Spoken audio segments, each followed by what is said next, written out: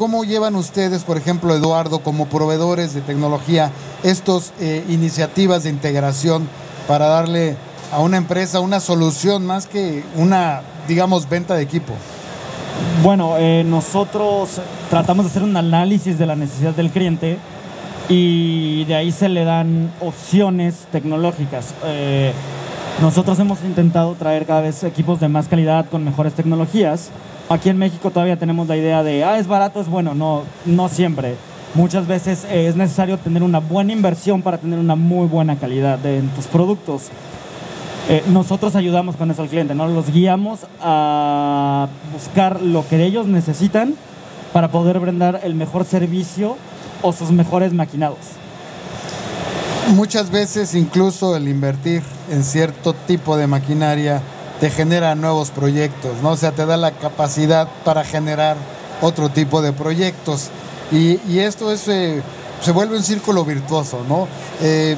Ustedes, Gabriela, ¿tú cómo has visto esto tanto en tu empresa como con los clientes que tú atiendes?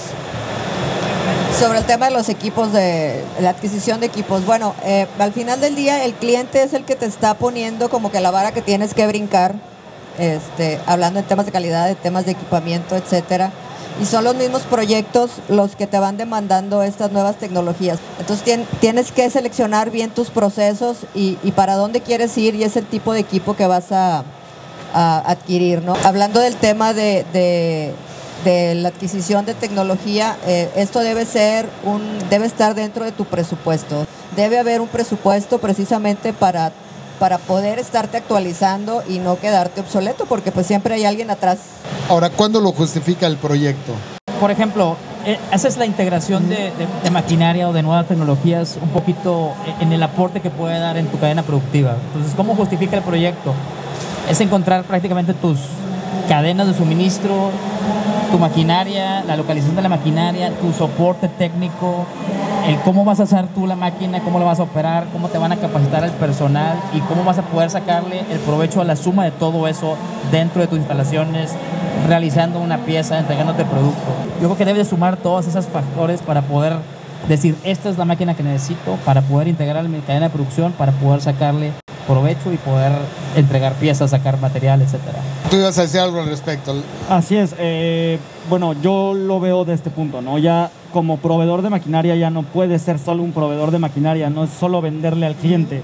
La idea es darle una consultoría y poder justamente cumplir con todas sus necesidades ajustándote a su presupuesto, ¿no? Siempre es buscar ayudar a la gente sin solo su necesidad de el momento de ahorita, ¿no? Aquí en México estamos muy acostumbrados a, yo ahorita me pidieron esto y necesito esta máquina. Yo creo que deberíamos de empezar a tener una mentalidad más de prevención, ¿no? Como en Europa. Sí, Gabriela. Yo creo que es importante, así como es importante tus clientes, es importante tu cadena de proveedores. Yo creo que proveedores que te vendan por vender, yo creo que ya no caben en esta industria. O sea, tiene que ser tu aliado, tiene que ser tu consultor, como dice, y tiene que ser tu compañero en este proceso, ¿no? Porque al final del día es una cadena y si algo nos dejó de aprendizaje este tema de pandemia es la colaboración.